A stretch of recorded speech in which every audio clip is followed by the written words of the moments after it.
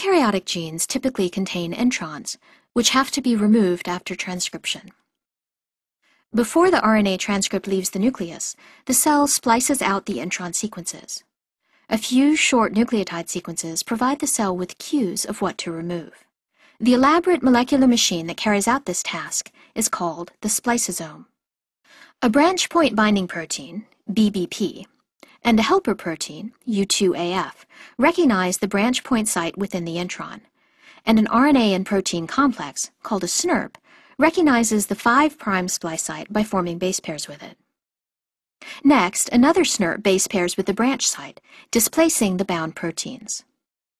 Additional SNRPs now come into play, and several RNA rearrangements occur to break apart the U4-U6 base pairs and allow the U6 SNRP to displace U1 at the 5' splice junction.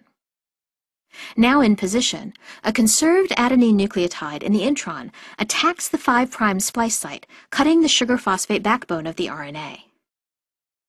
The end of the intron covalently bonds to the adenine nucleotide, forming a lariat structure. The spliceosome rearranges to bring together the exons, allowing the 3' hydroxyl group of the first exon to react with the 5' end of the other. After the two exons are joined into a continuous sequence, the lariat is released and degraded.